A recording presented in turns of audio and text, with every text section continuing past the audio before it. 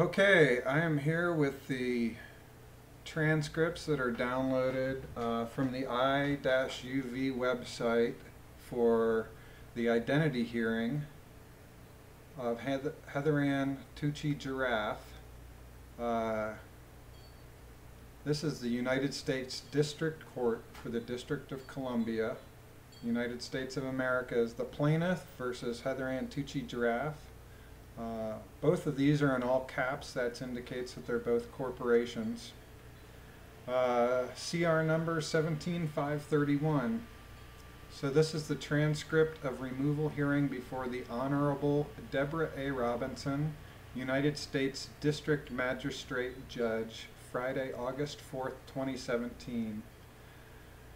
Appearing for the plaintiff, Lisa N. Walters, Esquire, U.S. Attorney's Office, Violent Crimes, Narcotics, and Trafficking, 555 4th Street, Northwest, Washington, D.C., 20530.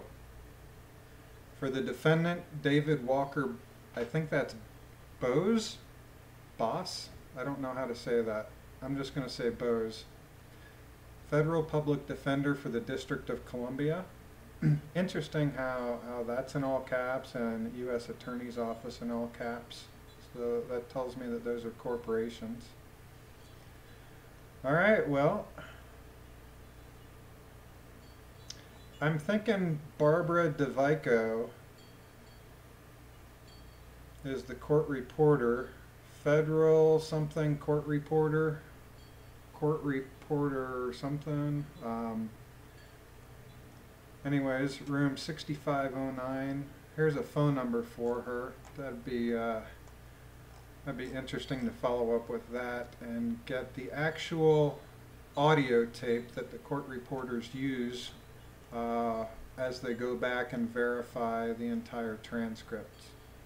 All right, proceedings.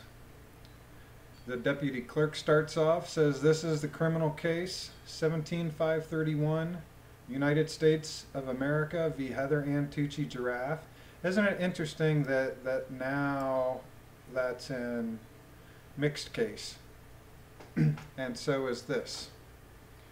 Lisa Walters for the government, David Bose for the defendant. Pretrial officer is Andre Sidbury. This is an identity hearing on removal. Now look, what I take from identity hearing on removal, or on a removal, is they're trying to establish whether Heather Ann Tucci is the all caps corporation of Heather Ann Tucci, and they need to make that identification before they can legally extradite her, and that's what I think hearing on a removal is all about. Hearing about an extradition, you know, this is legalese here. So let's see, I am 3 minutes into this, so I'm going to try and keep this video about 15 minutes, and I'm just going to read because I don't think there's any audio version of this court transcript yet, and I'm just going to give you my thoughts from my experience as I read through this stuff, and you know, I'll just make as many videos as it takes to get through this whole thing. It's some 70 some pages, I believe, 76 pages. All right. Mr. Bose. Good morning, Your Honor. Court replies, good morning. Is everybody ready to proceed? Ms. Walters? Yes, Your Honor. Mr. Bose? Your Honor, I do have some representations to make before we get started, Your Honor. Court replies, let me ask you to come to the podium, please. I can hear you, but we have a more accurate record when counsel speaks from the podium. Thank you. Mr. Bose, thank you, Your Honor. Your Honor, as the court may recall, the last time we were here, I informed the court that Ms. Tucci would be seeking to represent herself in this matter. Since that time, I've had a chance to meet with Ms. Tucci. It is my understanding that she does still want to go forward with representing herself in this matter.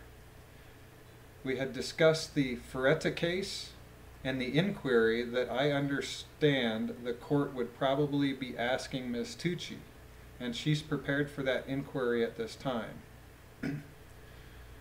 Court replies, "Thank you, Mr. Bose. Mr. Bose, while you're at the podium, may I ask you to please articulate your view regarding the nature of the inquiry that the court must undertake?"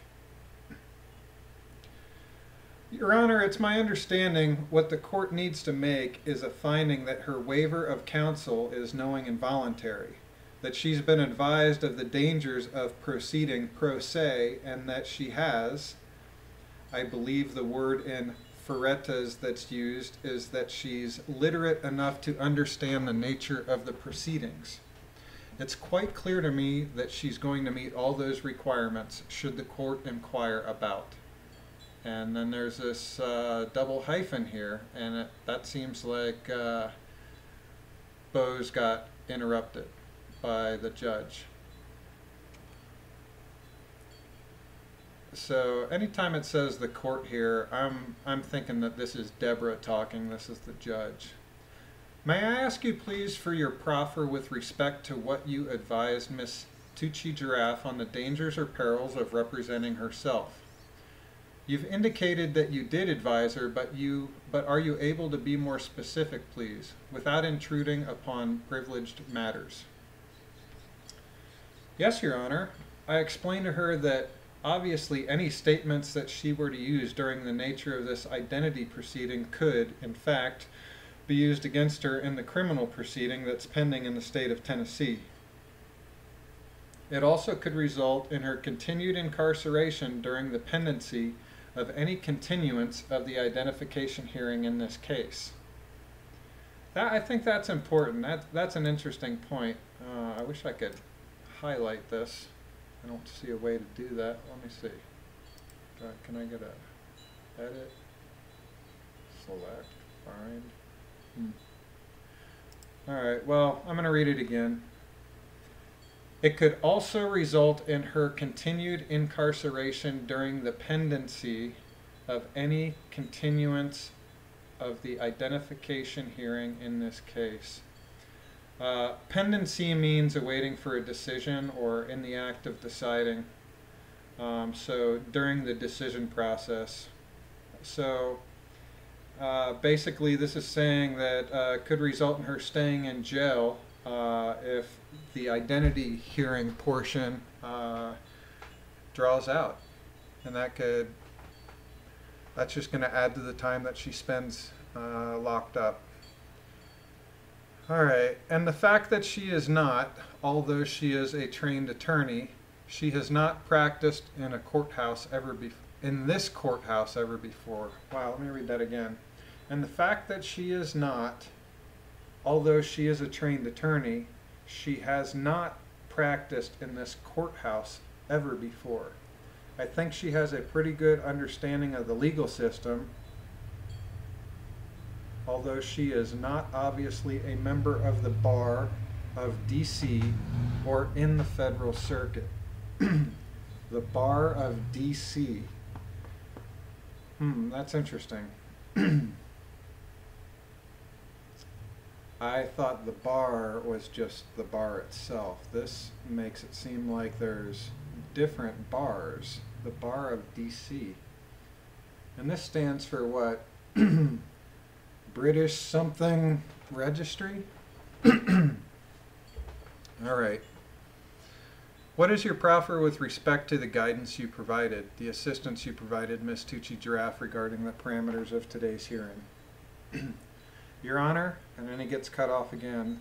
In other words, that the sole purpose of today's hearing is for the court to make a determination with regard to whether or not she is the person who is the subject of the arrest warrant and the indictment, and perhaps to follow up that in making such finding, the court cannot entertain any discussion from either the government or Ms. Tucci-Jarraf regarding the merits. What did you advise Ms. Tucci-Jarraf regarding those matters? Your Honor, for the record, I explained to Ms. Tucci that we would not be able to discuss the merits of the case about whether or not the strength of the government's case concerning the case in Tennessee, whether or not she has any viable defenses at this point, that the only issue for the court to decide is whether or not she is the entity or individual that the District of Tennessee is seeking, and that we would not be able to introduce evidence on any other issue except for the identification issue. That's interesting. That the only issue for the court to decide is whether or not, this is a contraction here, she is, so she's the entity or individual that the District of Tennessee is seeking. Wow, entity or individual.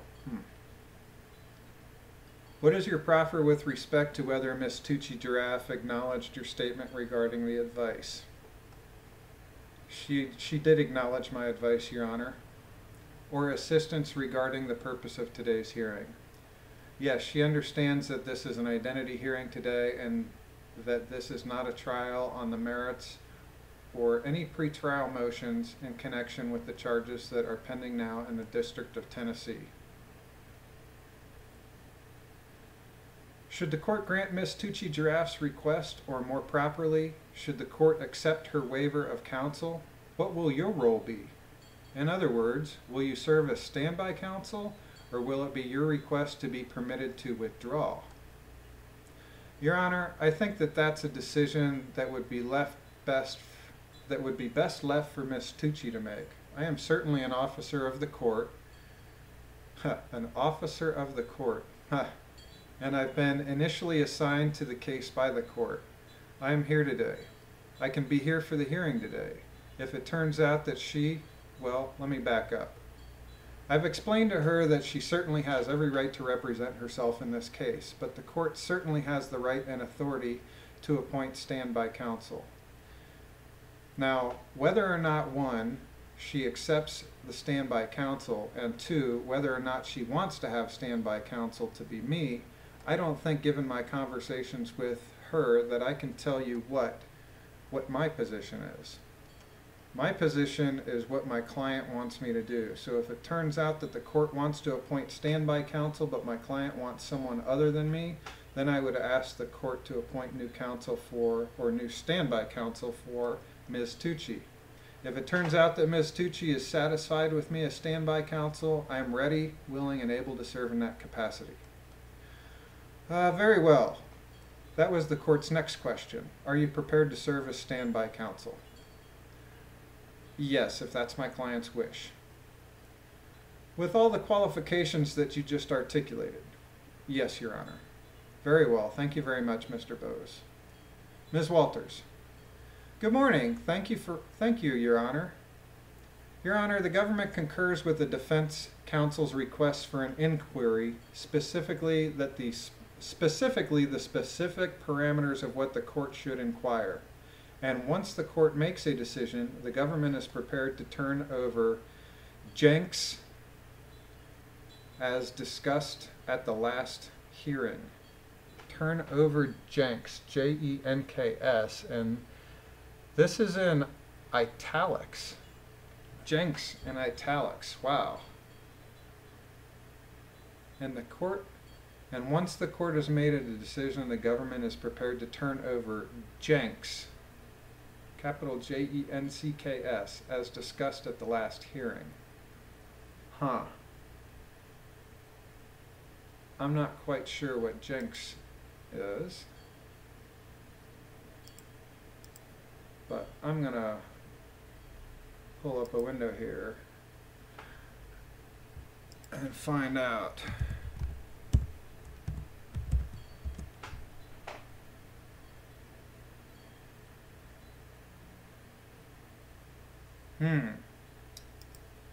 All right, well, here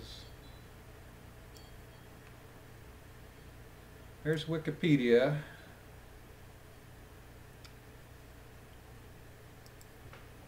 Whoa. Let me get that back up. All right, I want to, there we go. All right. Get a little bigger for you guys. The Jenks Act, 18 U.S.C. Section 3500, provides that the government, the prosecutor, is required to produce a verbatim statement or report made by a government witness or prospective government witness other than the defendant, but only after the witness has testified. Jenks material is evidence that is used in the court of federal criminal prosecution in the United States. It usually consists of documents relied upon by government witnesses who testify at trial. The material is described as inculpatory or favoring the United States government's prosecution of a criminal defendant. The Jenks Act also covers other documents related to the testimony or relied upon by government witnesses at trial. Typically, the material may consist of police notes, memoranda, reports, summaries, letters related to an indictment, or verbatim transcripts used by the government agents or employees to testify at trial. This also includes a witness's grand jury testimony if the witness testified at trial. After the government's witness testifies, the court must, upon motion of the defendant, order the government to produce any statement of the witness in the government's possession relating to the subject matter as to which the witness testified. The court's denial of such a motion by a defendant is reversible error. Although the court need not order the disclosure sua sponte. I don't know what sua sponte means, and I'm not quite sure. The court's denial of such a motion by a defendant is reversible error. The usual remedy for failure of the government to produce the documents is a mistrial and dismissal of criminal charges against the defendant. Okay. Well, I guess that's what the reversible error is. So if the court denies such a motion, then the judgment can be reversed because of that error.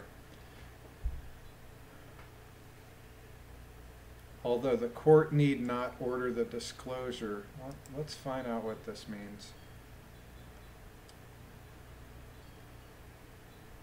In law, sua sponte, the Latin meaning of his, her, its, or their own accord, or suo moto, on its own motion, describes an act of authority taken without formal prompting from another party.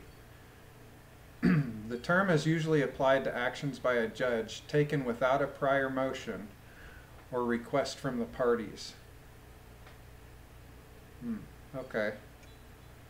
So it's when the judge does something before somebody's made a motion to request the judge to do that. Okay, so Ms. Walters, for the prosecution here, is saying that once the court makes the decision, the government is prepared to turn over Jenks as discussed at the last hearing. Okay, so apparently at the last hearing, Heather must have requested the evidence that they used, and she used this Jenks Act to request that, and she says that they're prepared with that information. Okay. Let's see, the judge continues. Are you speaking of Jenks with respect to the witness who will be the first witness you call? That's correct, Your Honor, and also the government exhibits for the identity hearing today. Very well, thank you very much, Ms. Walters.